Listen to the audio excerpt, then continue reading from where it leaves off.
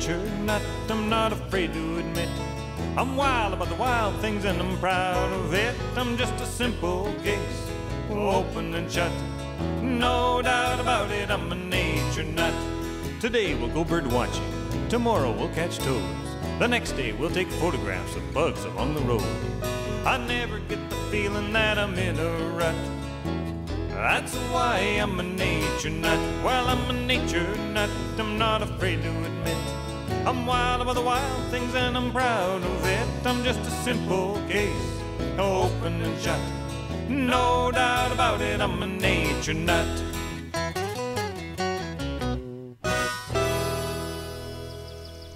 Well, good day, nature nuts. You know, actually it is a good day. It's Salamander Day. And salamanders are extremely cool critters. They're very popular, especially with young people, almost as popular as frogs. Now, I live in Alberta, and around my place there's only one species of salamander. So I thought, well, we're gonna have to do a little traveling.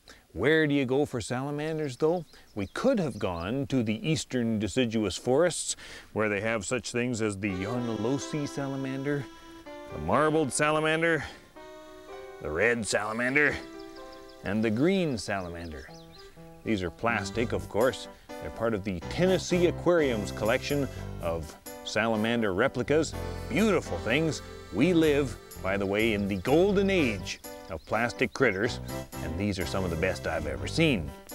Or, for that matter, we could have gone to Europe. We might have seen the crested newt or the European fire salamander, but instead we came here.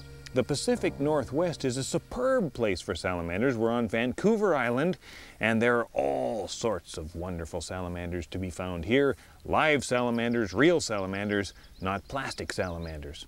Oh, by the way, did you know that in ancient times they used to think that these fire salamanders were actually fireproof? That's why they're called fire salamanders. They're not fireproof at all. But I guess when, you know, you'd have a forest fire and you'd see them crawling out of burning logs, and they've always got a little smile on their face, so they may have looked like they didn't mind, but they did. They're not fireproof. It's baloney. There's lots of stuff we have to learn about salamanders. The first thing we should think about is what salamanders really are anyway. Some scientists think salamanders are closely related to frogs, while others view them as separate branches on the tree of life.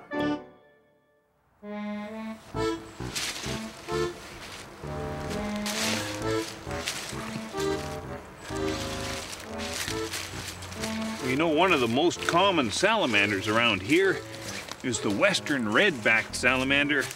And there are so many western red-backed salamanders in these forests, like this one right here, that not only do they outnumber all the other vertebrates, all the birds and mammals and reptiles and other amphibians, but they also outweigh them. If you put them all together, they would weigh more than all those other critters combined. Have a look at this one. Like I say, it's a western red-backed salamander, and it does have a sort of a rusty red stripe down its back. It's a beautiful camouflage pattern at this time of year. Beautiful little critters, and they are lungless salamanders. In other words, they don't have any lungs. What they do is they're small enough and they're long enough and skinny enough that they can breathe through their skin and through the lining of their mouth. That's why you can always see their chin going up and down, because they're always taking air in and out of the mouth, and that's how they breathe. Very, very interesting. This is one species of lungless salamander. It's a very, very successful group with many species around here.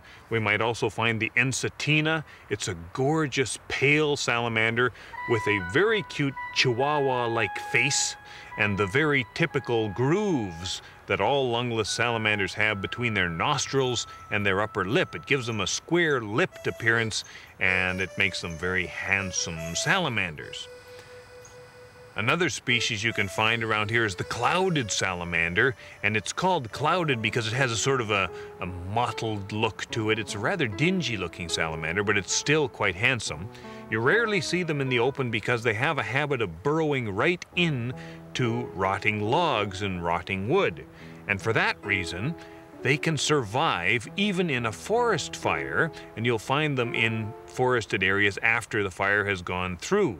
You remember the business about salamanders not being fireproof. Well, they're not fireproof, but if the log they're living in doesn't burn, wood is a tremendous insulator, and it will protect them from the heat. So they're very adaptable creatures. These lungless salamanders, what with their amazing lack of lungs, the fact that some of them don't have larvae. In fact, I think all of them don't have larvae. They just lay eggs, or some of them don't even lay eggs. They just give birth to live young. This is anything but a primitive lifestyle. It's a unique evolutionary path that other vertebrates have never even dreamed of. You know, the difference between lizards and salamanders can be a really perplexing one. It shouldn't be, but it can be. After all, they've both got 4 limbs and a long tail. Now, I've got both lizards and salamanders in this tank, and I want you to have a close look at them. Let's look at the lizards first. They have dry skin, and their skin is completely covered with scales. And those scales, I mean, they're beautiful, very intricate, very tiny in the case of these lizards, but they cover the entire surface of the skin. Now, another thing that distinguishes lizards is the fact that they can complete their entire life cycle away from water. They either lay eggs that are more or less waterproof, or they give birth to live young. Now, if you contrast that with the salamander in the little pond here, salamanders don't have scales on their skin, and their skin is always moist, even when they're not swimming. Now, you can see that fairly easily here, although this little guy does have bumpy skin. It's not scaly skin, and it's difficult to tell the difference between salamanders and lizards just on general principles alone. Salamanders are amphibians, lizards are reptiles. More familiar amphibians would be frogs, and we've got a few frogs in here as well. Very easy to recognize frogs. They have no tail. The oldest salamander fossils are about 160 million years old, the same as the oldest birds. But you know, I really haven't had any trouble telling lizards from salamanders since I was in about grade 2. And it's not because lizards have a different look to them. Lizards, they have a more sort of finely featured look. Most of them have pointier looking heads, and they just, I don't know, they look more well engineered, especially their little fingers. You look at a salamander and they're just kind of rubbery looking. Not that that's a bad thing, but they are a bit rubbery looking, a little bit flat-headed looking, and especially their pudgy little feet. They have very pudgy feet. There are no salamanders in Africa or Australia, and very few in South America. Well, let's talk about mole salamanders now. Mole salamanders, it's a whole family of salamanders, the Embystomatidae, and they include some of the most impressive, totally cool salamanders I know of. Now here's one. This is a beauty. This is the salamander I know best. It's not from around here. In fact, it's appearing here courtesy of our friend Trent Garner in the University of Victoria. This is a tiger salamander. It's a goofy looking thing. It's got a certain sort of tiger-like pattern on it. Look at how big and chunky this critter is. Look at the size of its mouth. They'll eat just about anything they can catch and kill. Other amphibians, they'll even eat, you know, little mice and things if they can catch them, although that's certainly not their normal diet. They'll eat a lot of bugs and worms and slugs and, you know, whatever. Look at those bulgy eyes. There's not a trace of intelligence in that face. And yet, it's a beautiful critter. I love him. We saw another mole salamander a couple of episodes back. You might remember the long-toed salamander. And that one was living in a little hole, a mossy hole in the ground, which again gives you a good idea of why they're called mole salamanders. Once they're adults and they move out of the ponds, they do kind of like hanging out in holes in the ground. Now here's another one. This one is native to the Pacific Northwest. This is not a full-grown one. It's a yearling, and that is a northwestern salamander. A beautiful little thing. It doesn't have the tiger pattern, but it's still a gorgeous animal. Now, the northwestern salamander has kind of a warmer, brown-eyed look to it than the tiger salamander. The tiger salamander looks a bit psycho up close. But you know, neither one of them appears to be terribly intelligent when you look it right in the eye. But they don't need to be intelligent. They've got a plan for life that they've been using since the Mesozoic era. It works for them. They don't really have to think about things because they already know exactly what they're doing. Now it's time for a few scenes of total nudity. If you're still stuck on the comparison between lizards and salamanders, you're going to be even more perplexed by the question of how you tell the difference between a newt and a salamander. The answer is newts are just one type of salamander. They are salamanders in the family Salamandridae, or salamandrids for short. So all salamanders are salamanders except newts, which are salamandrids, technically. Isn't that just another one of those situations? Anyway, I haven't kept newts as pets since I was a kid, so I just got this little gang of newts a while back, and I have to tell you, so far, I don't get it. I don't understand what the attraction of newts as pets are. I mean, they're beautiful. These are Japanese fire-bellied newts. They have a beautiful red belly with either black markings on it, or some of them don't have very many markings, and that is an indication to predators that they're poisonous. It's the usual sort of situation with red and black coloration, and they have a nice flattened tail, flattened from side to side so they can swim with it. But you know, they're just the dumbest critters I've ever seen in my life. They must live in places where food is everywhere, because you give them food and they can't find it. I mean, I gave them a fly. How disappointing. They couldn't catch a fly if it was right in front of their face, which it often is. I think that's the safest place in the world to be a fly is in this newt tank. Give them their frozen bloodworms, expecting some kind of big feeding frenzy. They can smell the bloodworms. Some of them can find the bloodworms. They look underneath the bloodworm dish. They look on the side of the bloodworm dish. They push the bloodworm dish around. Even when they go into the bloodworm dish, they can't find the bloodworms. Some of them have the sense to sort of gulp some in. They don't bite the way you and I would bite a sandwich. They gulp. They go, and then they hope that they get something edible in their mouth, and then they swallow it if they're... Anyway, I get quite a kick out of them. If you ever have one of those days where you're feeling, you know, at school or at work like everybody else is a little smarter than you and you're feeling kind of inadequate, come home, watch your newt tank. You'll feel like a genius in moments. Most fossil salamanders were aquatic, but many modern species live on land.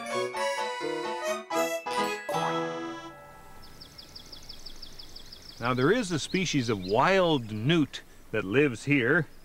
Sounds good, doesn't it? Wild newt. It's the rough-skinned newt, and it's apparently quite common, and this is apparently not a bad pond for finding wild newts, rough-skinned newts.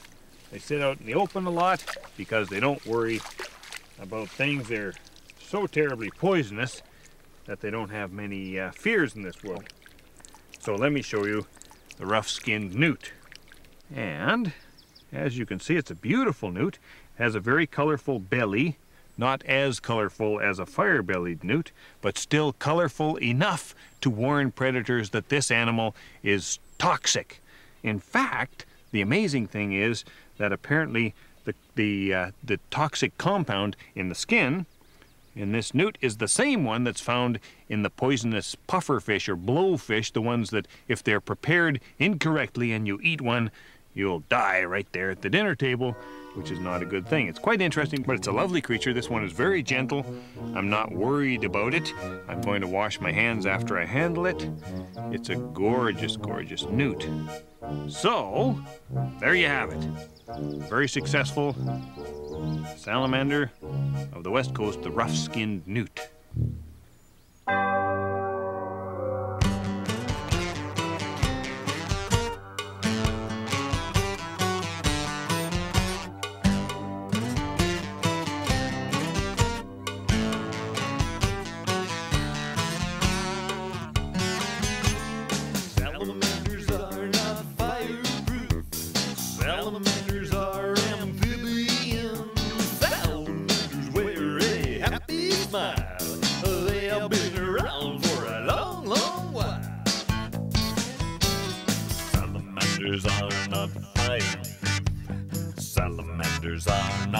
primitive. Some are so laid back that they can breathe through their skin. To make it without lungs, you must be long and thin.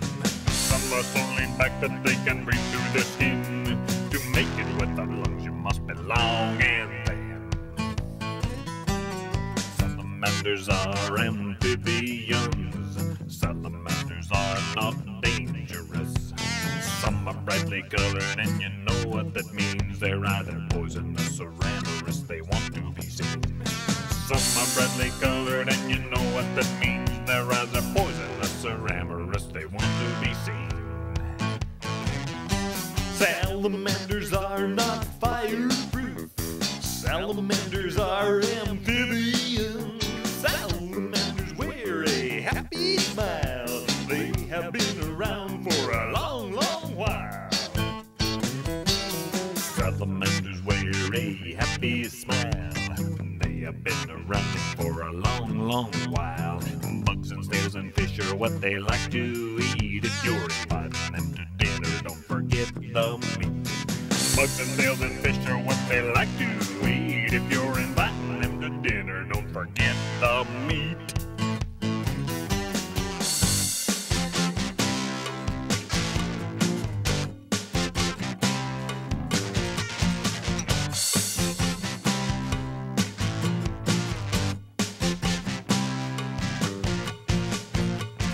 Salamanders are not fireproof.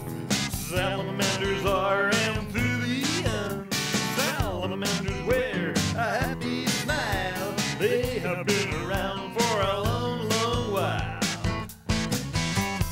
Salamanders, newts, mud puppies, and such. Sirens, axolotls, they are just too much. When you come across them, won't you give them a nod? Hey, we're the wild and wacky ones, they're not so odd. When you come across them, won't you give them a nod? Hey, we're the wild and wacky ones, they're not so odd.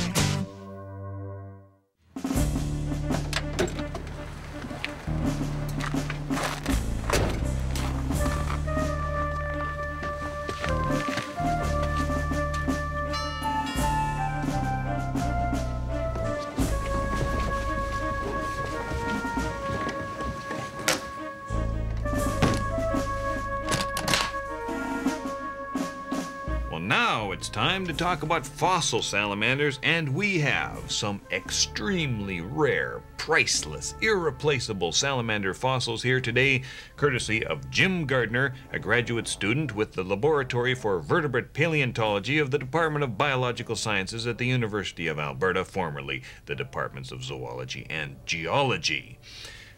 Have a look at these fossils. Absolutely lovely. This one is especially nifty. It's a block of rock with the remains of 3 separate salamanders in it. The name of this fossil salamander is... this salamander fossil is so new that it doesn't even have a name. That's the cool thing. It's the oldest fossil salamander in North America, about 150 million years old, from Dinosaur National Monument in Utah. And you can see that there are a number of lines of vertebrae, backbones, along here. And they look very much like the vertebrae of salamanders today. Can we have a look at that, Jim? Sure can, John. Okay, there's a vertebral column from a modern newt. And here, even more distinctive, the lower jaws of those ancient salamanders, which look very much like the lower jaws of a tiger salamander that we would find around today. Once you get the hang of it, interpreting these salamander fossils is a piece of cake. Now, let's have a look at this second fossil. This is a single backbone, a single vertebra from Piseoherpeton from the Paleocene epoch, about 50-some million years old. And actually, my question is, how do we know this is a salamander vertebra and not a fish vertebrae. It looks like something you'd find in a can of salmon. Jim? Well, John, if I can just take this from you. If we look at this vertebra, you can see that on the side there's a pair of these processes that extend out from the side of the vertebra. Now, in life, the ribs would attach onto the ends of these two processes. So these two processes that we would call double head rib bearers, they're your key to identifying salamander vertebra. Thank you, Jim. Double-headed rib bearers. Always look for the double-headed rib bearers. You might even do that if you find one in a can of salmon. Might not be salmon. Anyway, this was from a huge salamander. Compare the size of this. I mean, it's obviously bigger than those newt vertebrae. Here we've got the vertebral column of an Amphiuma, which is a fairly big salamander from southeastern U.S. Just think of it. Take yourself back in your mind to the days after the extinction of the dinosaurs. The world was ruled by giant salamanders like Piceoherpeton. Some salamanders lay eggs that hatch into tadpole-like larvae, while others hatch into fully formed miniature salamanders. Well, it's too bad they didn't put a hellbender in this collection. A hellbender is a gigantic, wrinkly, super ugly salamander that lives in the eastern U.S. It would take a lot of plastic to build a fake hellbender. Wonderful creatures. My friend Andy has a good hellbender story. He used to share an office with a salamander specialist when he was a student. And this salamander guy, he had a pet hellbender in the office for inspiration or something like that. Andy came in one morning. He was the first one in. And he was just sitting down to his desk, getting ready to go to work, and the hellbender burped. And Andy swears that it made a sound that sounded like, "Good morning." And it upset him so much, he had to take the rest of the day off. It's a story that science cannot explain. I love stories like that. That's why I'm a nature nut, and I hope you are too. See you again next time. Good morning.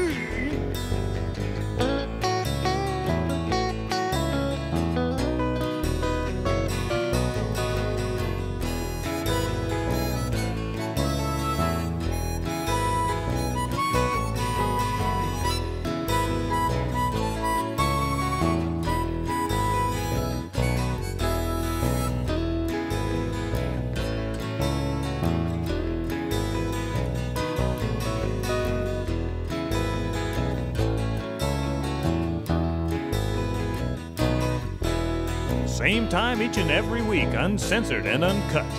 No doubt about it, I'm a nature nut.